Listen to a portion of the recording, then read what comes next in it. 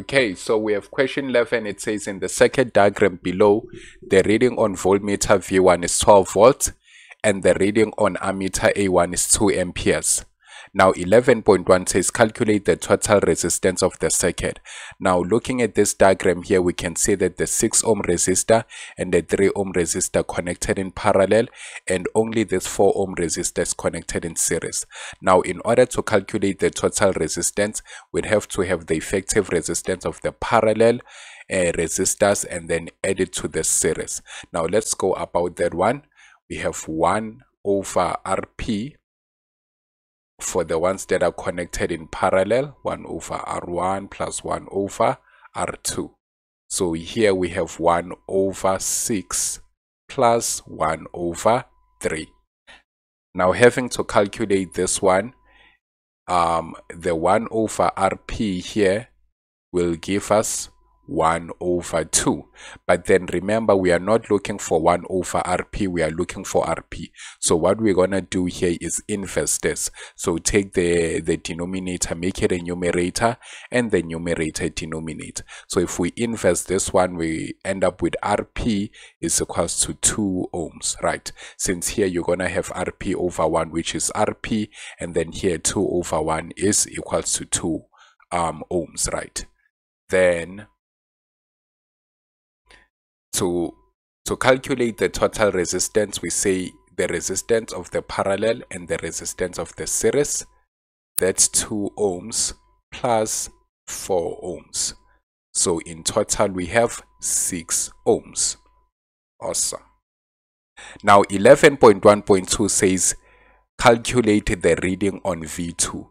Now let's look for V2. We can see that V2 is connected in parallel to this 4 ohm resistor, meaning this is reading the potential difference or the voltage of the 4 ohm resistor. And the 4 ohm resistor, we can see that it is the one that is connected in series. If this is connected in series, we know that the current stays the same throughout a series connected resistor. So if we have this 2 amperes here for A1, we know that this 4 ohm resistor here also reads a current of 2 amperes, since we know for the components that are connected in series, the current is always the same throughout. Now from this one, we can see that we have the resistance and then we have the current, which means we can now calculate the voltage here. Now let's go to that one.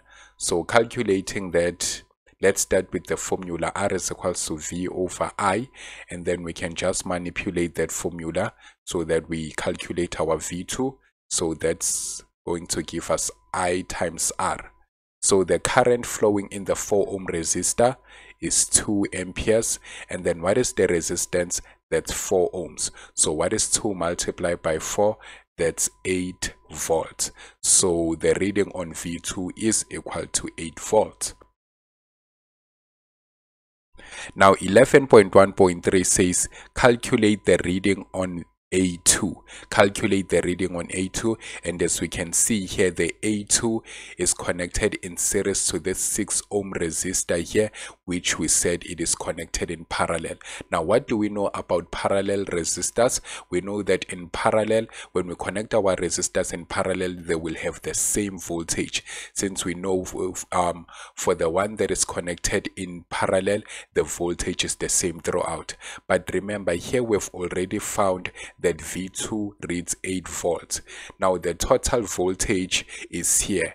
This is the voltage that is being this is the voltmeter that reads the whole EMF, because it is connected straight to the battery here. So if we have 8 volts here, we know that the voltage that has to flow here in the parallel connection is 4 volts.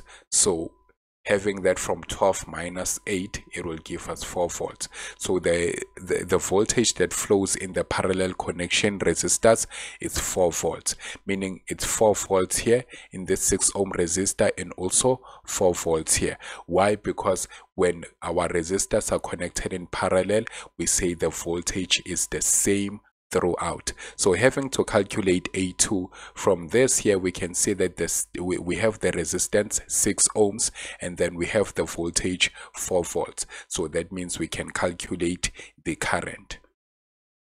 So again, we start with our formula. R is equals to V over I, and then we can rearrange it to calculate I. This is I is equals to V over R. Now our voltage, we found that it is 4, and then we can just indicate how we got that 4 here. We said the V total is equals to the voltage of the parallel and the voltage of the series. We have the voltage of the total is 12. We don't have the voltage of the parallel, but the voltage of the series was 8. Now to find the voltage of the parallel is 12 minus 8, and then Vp is 4 volts. This is the 4 volts that we substituted here. And then our resistance there is 6. So the current that flows in the 6 ohm resistor is 0.67 amperes. So that means that's the reading on A2. The reading on A2 is 0.67 amperes. Now 11.1.4 says calculate the amount of charge that flows through the ammeter A1 in 120 seconds. So we want the amount of charge that flows in A1 in 120 seconds. But remember, for here, in order to calculate A1 we already have the 2 amperes here, and then we are given that it's 120. To calculate the charge, we know that we have a formula that goes current is equals to Q over change in T. So in order to calculate the charge is the Q here. So we are looking for this value. So we can just say Q is equals to I times delta T. Now the current that flows there in A1 is 2 amperes, and the time we've been given in seconds to be 120 seconds. So 2 multiplied by 120, that gives us 240 coulombs.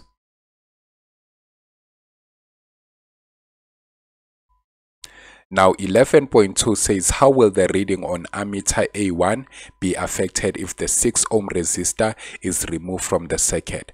Write only increase, decrease, or remain the same. Now if we remove this 6 ohm resistor here, this is what we do. We come here, remove this. So if we remove all of this, we understand that even this will be removed. So even the conductor that connects to that, or the wire that connects to that, will be removed. So in other words, we can see that we'll be adding this 3 ohm resistor to the series connection. Now what happens when we add this 3 ohm resistor here? We can see that the total resistance will now increase, since adding resistors in series increases the total resistance. Now if the total resistance increases, according to this formula here, if the total resistance increases, what do we expect of the current? Since resistance and current are inversely proportional, we expect the current to decrease. So the answer for 11.2 is decrease. Now for 11.3, it says explain the answer to question 11.2 without any calculation. So how do we explain that? We say removing the 6 ohm resistor will increase the total resistance. Now resistance R is inversely proportional to current for a constant voltage. So according to the formula here, according to the formula, R is equals to V over I, we know that R is inversely proportional to current, right, for a constant voltage. Now an increase in total resistance, we understand that it will result in a decrease in the total current, and that's how you explain for 3 marks.